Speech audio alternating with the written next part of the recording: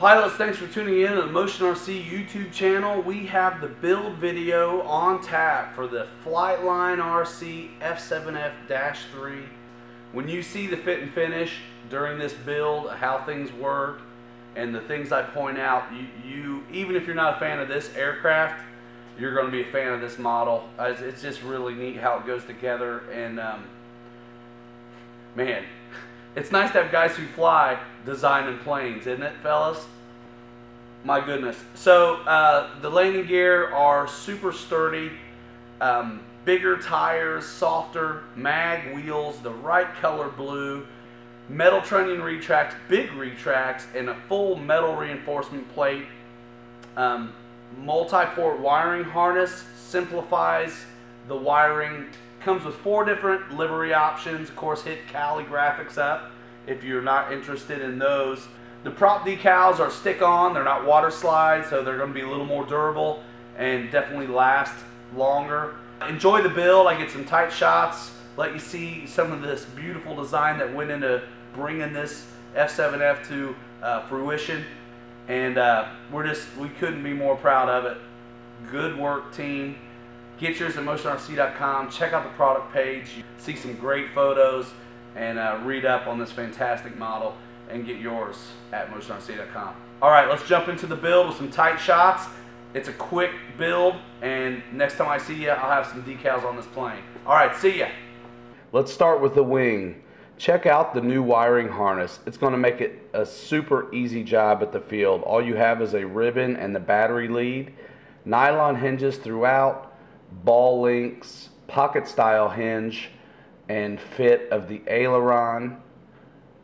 Just fantastic. Carbon fiber reinforcement all over the place. Landing light comes down with the landing gear, nav light, hard points for screwing down the nacelle. The nacelle gear doors are spring loaded, no servos, plastic parts, looks fantastic.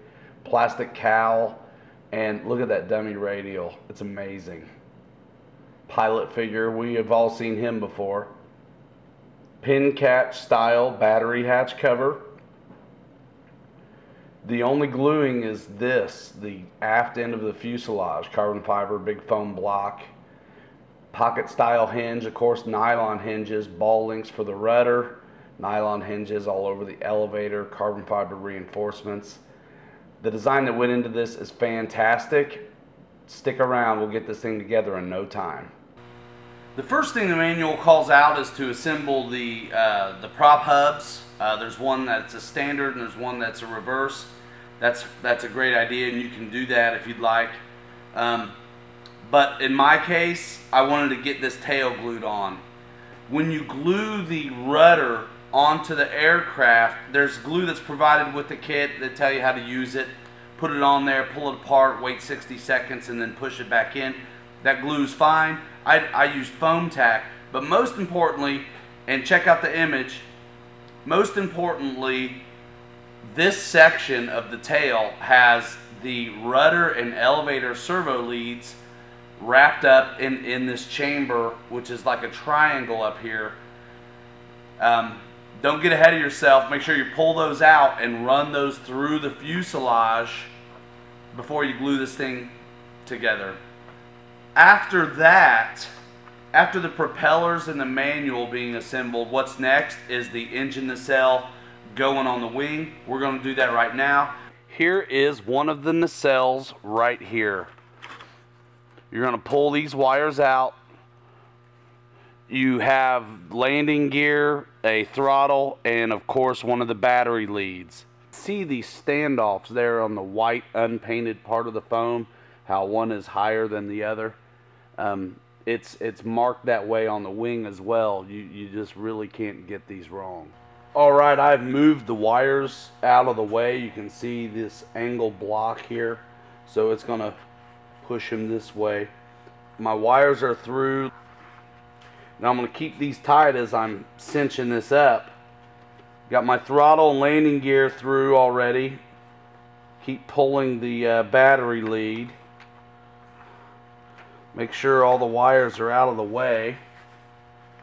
Take a good look at this as I basically rotate it into place.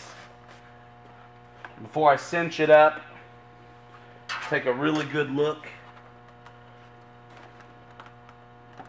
and make sure there are no wires pinched. Now, just because I know I like it now, I'm going to flip it over and screw it, and then I'll come back here and do these wires. 4 12mm Phillips wood screw type screws. Plastic plates to receive these screws. The connections are very rigid.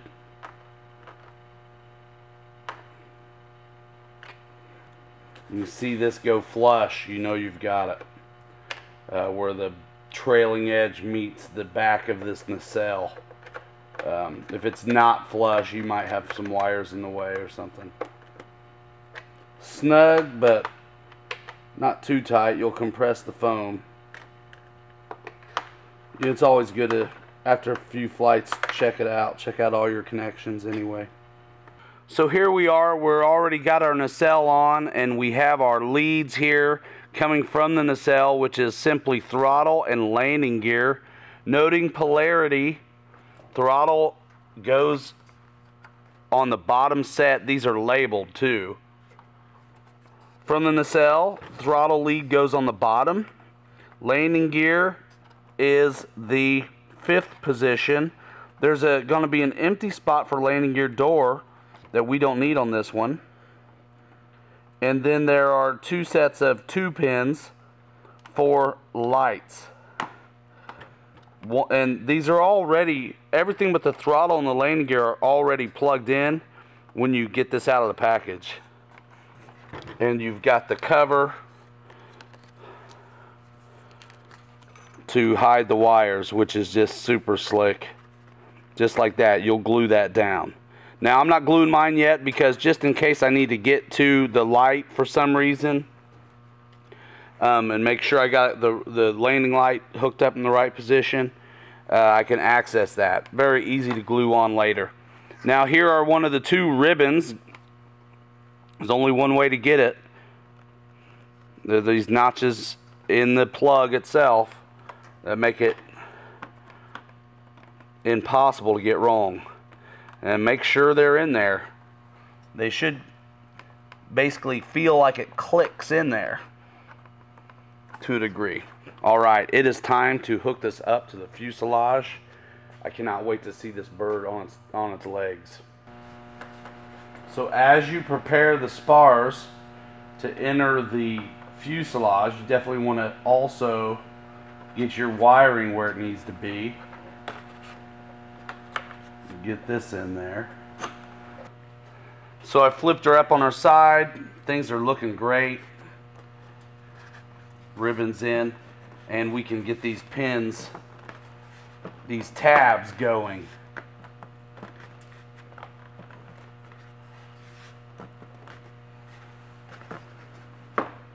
There we go.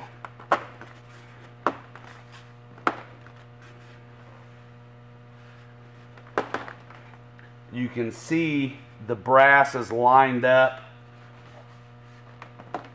We are in, ladies and gentlemen. Awesome. We're going to go ahead and attach the wing bolts. You can see they look like this here. I am using a large screwdriver, but I will make sure I don't go too hard torquing it down. I like having a magnet on the screwdriver help me hold it and keep my hands out of the way for you. So I'm using a little foam tack here, just a little bit, because I don't want to use Loctite. I like Loctite, but I just don't want it anywhere near plastic at all. So I've got a little bit of foam tack on the threads.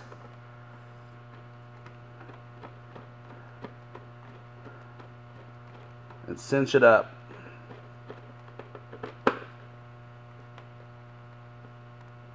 Snug, but not ridiculous. Wow.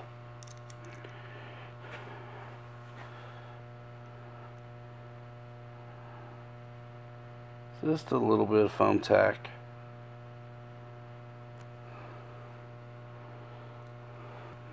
You can still undo the bolt if you need to.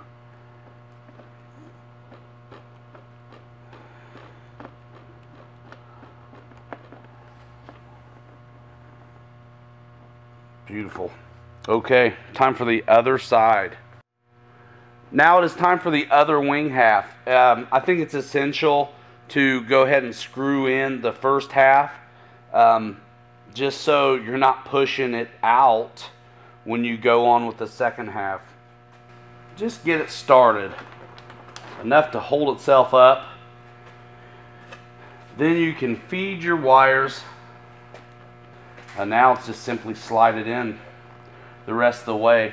Here's a pretty good look at this. Is plastic. All this box inside to receive the junction, and the spars and the tabs are all one piece of plastic glued into this fuselage with a lot of surface area, making it super strong.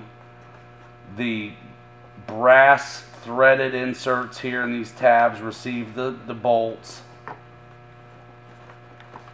Very nice.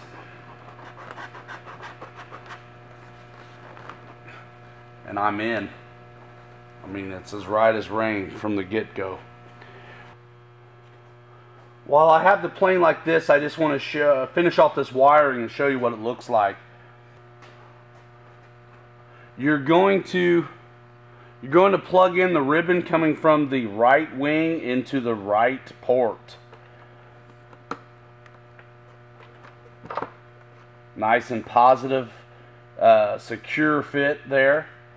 And the other ribbon obviously will go to the other one.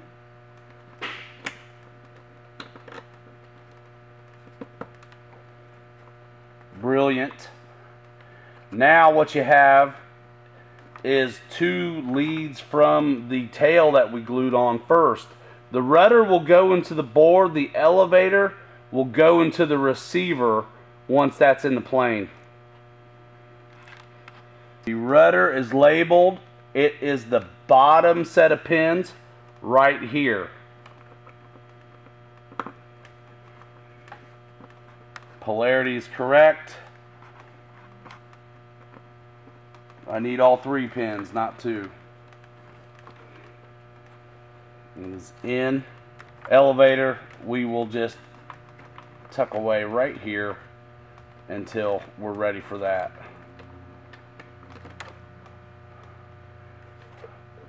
Awesome. And then here's our battery leads. That's the wiring hookup, guys. Super easy. The right ribbon goes to the right port, the left to the left. The rudder servo from the actual rudder itself, not the nose steering, will be plugged in by the modeler into the board. Just super slick. Alright, the next step in the manual is to put the horizontal stabilizer on. But at this point, I'm plugged in. I want to get my receiver in and these wheels down.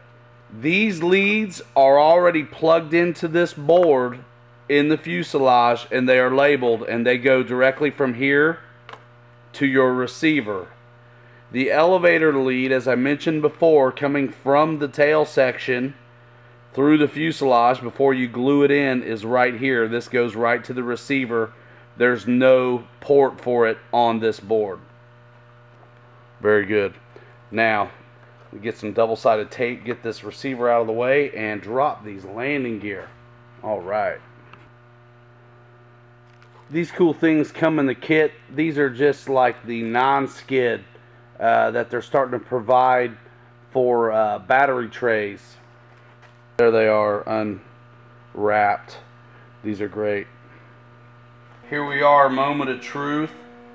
We are gonna get these landing gear down. Retracts.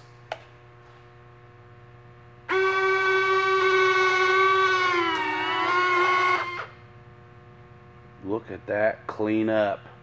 Access to adjust your steering right through here's the screw.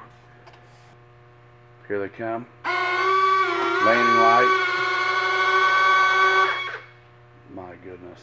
Alright, let's flip it over. Got to get the tail on, and then, I mean, I'm at linkages and decals at this point. I mean, and throws. This thing's done. My word. All right. Horizontal stabilizer time. They come in the package together already. This spar is already glued into 1/2.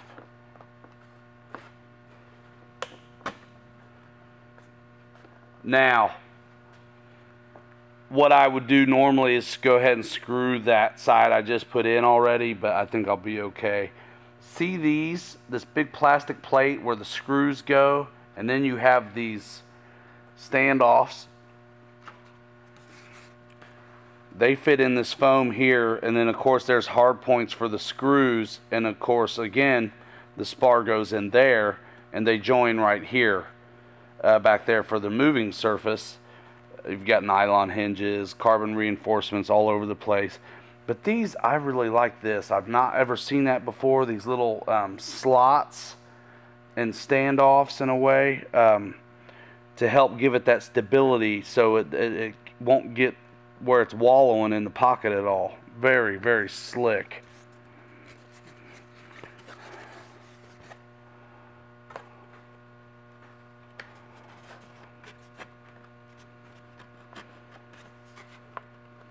Make sure your surfaces mate well, and they do.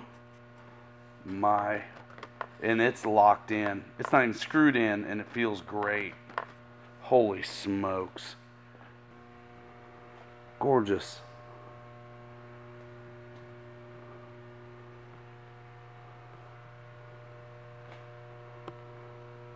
Channel locks, brand, wheel chocks. This thing is awesome. Alright, I'm going to screw in the horizontal stab. It's down to throws and linkages, guys, and picking a decal set. The flap push rods, and there are 4, are all the same size at 63 millimeters. The aileron push rods are the longest at 95. The elevator is the shortest at 58, and the rudder is the second longest at 80. Outer hole for the ailerons. There it is. Go ahead and do the flaps while we're at it. Make sure I'm in the neutral position. I really don't like twisting that much out on the clevis. So I'm going to take a look at the travel adjustment for the flaps and see if I can't help myself out a little bit. So here's the way the prop assembly goes together. You have standard prop and reverse prop. It doesn't matter which hub you choose. The 3 other screws go on the back, holds the hub on.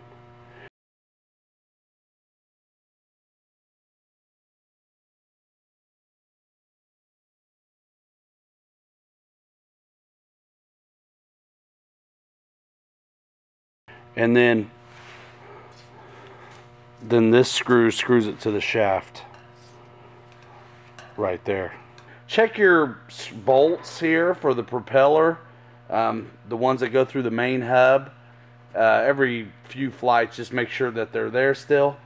They have the blue Loctite that comes on here, but I use foam tack on this as well, just to make sure. Little tiny bit of foam tack on there. I'm just nuts. I don't want a lot, I just want some. There's already the blue on here.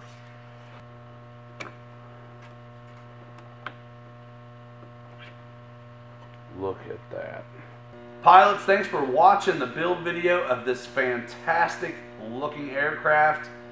It looks great. It went together great, super quick and easy. It's just a couple screws and a couple leads to get the wing half off if you have to transport it. Rigid construction, very neat wing box in here that receives the spars, the screw down tabs for the wings, also the multi-port wiring harness, which simplified this tremendously, is also an integral part of that plastic rigid wing box in here. Takes two 4-cell batteries ranging from 3,000 to 4,000. Same power system as our FlightLineRC P38. Just a fantastic model, exquisite build, and it just keeps getting better and better. Get yours at motionrc.com. Stop by, visit the product page, read up more specs and information on this.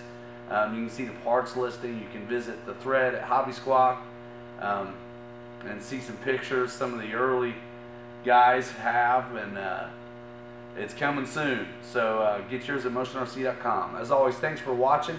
Remember to subscribe to the YouTube channel. Follow us on Facebook and Google+. Don't forget to jump in the conversation at the Hobby Squawk forums. We'll see you there. For all of us at Motion RC, we really appreciate you coming over, and see you out at the field next time.